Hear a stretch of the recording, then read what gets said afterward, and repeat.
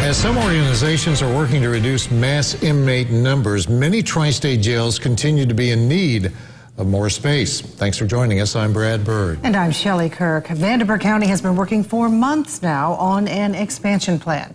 County commissioners heard an update tonight. Eyewitness News' Amelia Young was there and has more details for us. Amelia? Brad and Shelley, for a while now, the Vanderburgh County Jail has been at max capacity, according to Sheriff Dave Wedding. Recently, ACLU of Indiana came up with a blueprint to reduce mass incarceration numbers by half.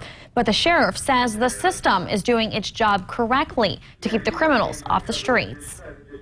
More than 1,200 beds. That's how many consultants believe are necessary to meet incarceration needs 20 years from now. The overcrowding at Vanderburgh County Jail has caused ongoing problems for years. It causes tensions inside the jail. It causes problems for our staff and inmates as well. Tuesday night, commissioners heard from consultants working on the jail expansion that 750 extra beds are needed within the jail. We've been at numbers in excess of 800 consistently for a while. We're well above the 550 maximum beds that we have. We have to do something. Warwick County is just one of the jails helping to hold inmates from the overcrowded space. If our population goes down to where we have empty beds, then we'll hold additional prisoners for Gibson or Vanderburgh or just another county that has an overcrowding problem.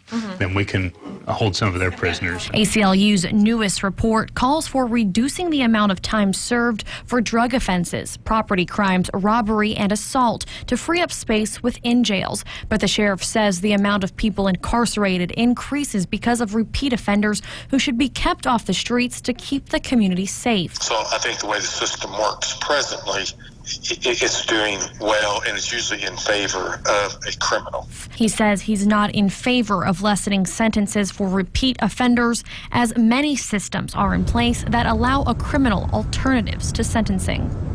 County officials are on board with the jail expansion, but continue to wait for a cost estimate until a final decision is made. In the newsroom, Amelia Young, Eyewitness News.